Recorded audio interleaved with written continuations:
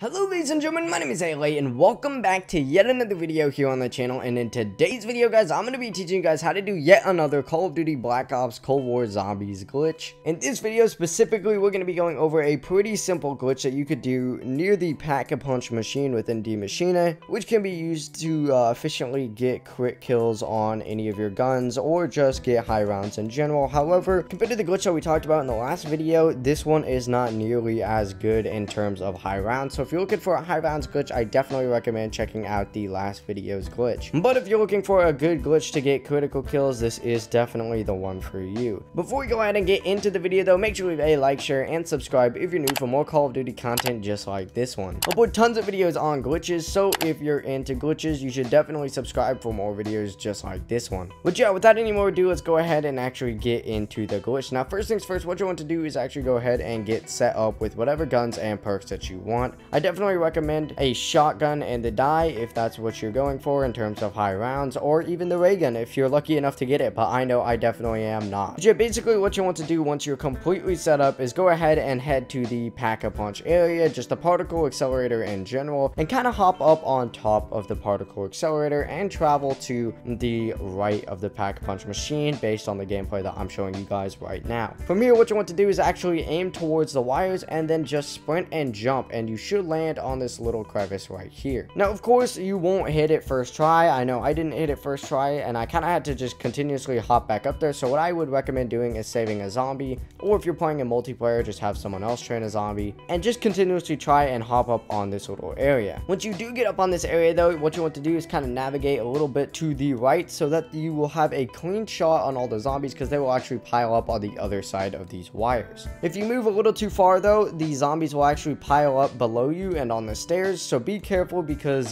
they can actually hit you from that position. Now, the one thing I don't really like about this glitch, and it was like the one reason why I prefer the other glitch I talked about in my latest video more than this glitch, is because when the megatons spawn in, they can actually hit you. They don't pile up in the same area, so depending on where you're standing, you could be hit by the megaton. So what I recommend doing is every single time the megaton spawns in, just hopping off this glitch and going and training in spawn, and then once you kill them, come back and hop up on here, because eventually you'll get used to hopping up here so much that you'll be able to get it first try. But yeah, that's actually how you do the entire glitch. If you did enjoy this video and want more glitch videos, then definitely leave a like, share, and subscribe. We're bringing so much content on Call of Duty Zombies, so stay tuned for all of that. But yeah, I'll see you guys in the next video. Peace.